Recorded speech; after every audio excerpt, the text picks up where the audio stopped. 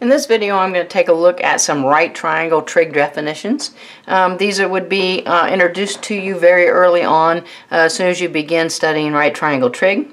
In order to have these definitions, I need a reference triangle, and it needs to be a right triangle because these definitions only work with a right triangle. In that triangle, all of these definitions are based on a reference angle, and technically my reference angle can be where angle A is, or it could be where angle B is. So these sides, which I'm going to explain here in a minute, opposite, hypotenuse, adjacent, they are going to be in reference to the reference angle. Okay. Now, if you are in trig, then you're probably writing a lot of your definitions, a lot of your formulas, identities down. You see them written sine, cosine, tangent, and then cosecant, secant, cotangent. All right, that's done for a reason, because in a lot of the identities and formulas, your sine, cosine, tangent will have some type of fractional formula, and then the cosecant, secant, and cotangent are always just reciprocals. All right, and so written in this order, cosecant is always the reciprocal of sine, secant is the reciprocal of cosine, and such as that. Now, to help memorize these, all right, taking the first letter, that's why I've highlighted them in yellow, taking the first letter over here creates the mnemonic SOHCAHTOA, all right, which is usually denoted in that manner, those being the first letter in each of those that I have highlighted. All right, and I wrote SOHCAHTOA here just to help remember that. I did not make that up. That's all over the internet. There's little stories about a little Indian girl and stubbing her toe and that sort of thing. Had to soak it. So if you're curious in those stories, you find it on YouTube. There's some cute animated stories for that mnemonic. But let's take a look at what this opposite, hypotenuse, adjacent thing is.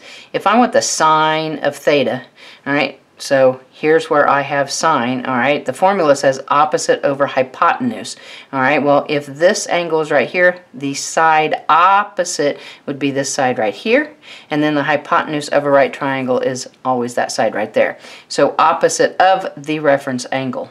All right, if I'm doing cosine theta, this is adjacent over hypotenuse. So again, here's my reference angle.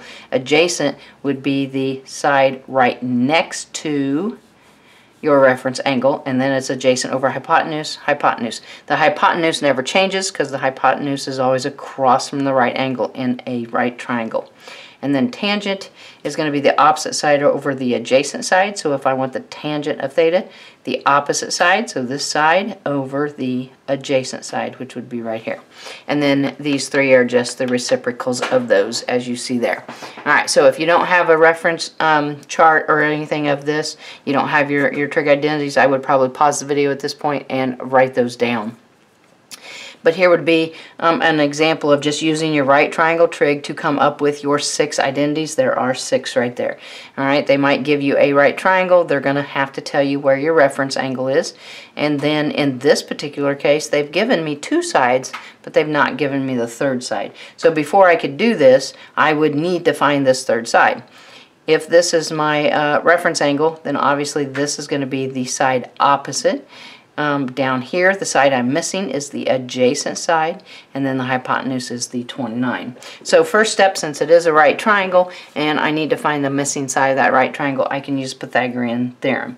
Okay, so let's just find missing side, because we've got to do that before we can do anything with our trig identities. Alright, so that's going to be 21 squared plus our missing side here, we could just say is b squared, all right, equals 29 squared. So grabbing the calculator, squaring out this number, you're going to get 441 plus b squared is equal to squaring 29, you're going to get 841. If I subtract 441 from both sides, b squared is equal to 400. All right, and then technically when I take the square root of both sides, I would have plus or minus a 20 right there, taking the square root of 400, except I want a side of a triangle, so I know it can't be a negative dimension, so I would have to throw out that negative 20. So my missing side there, let's go ahead and put that on there, is going to be 20. Okay, now having all three of those sides, then now I can take a look at those trig identities and go through and find each one of them. Okay, so let's just start here with sine of theta.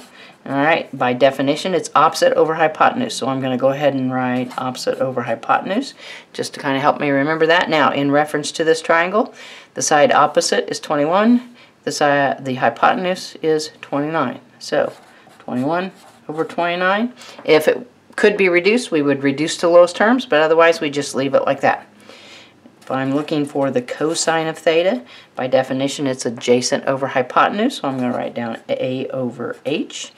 Okay, let's go ahead and make that capital H. Alright, so here's my reference angle. The adjacent side would be the one right next to it, so it's the 20.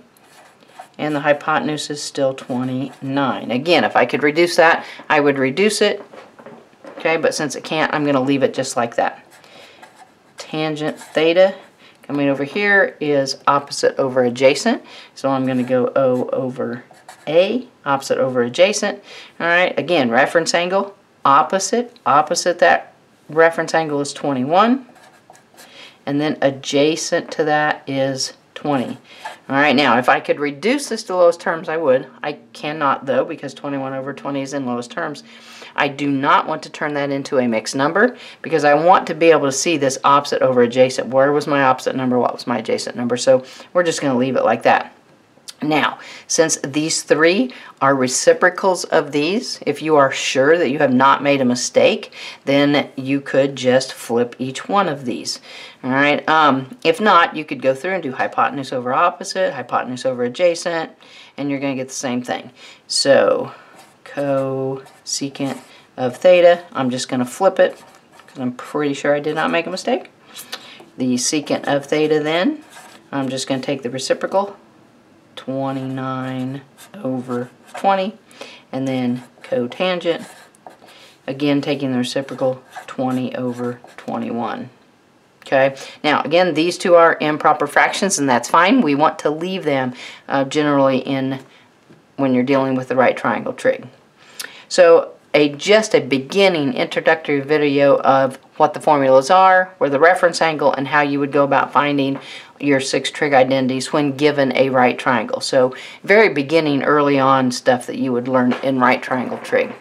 Definitely, thanks for watching. If the videos are helping, be sure and subscribe to the channel and share with your friends. Thanks.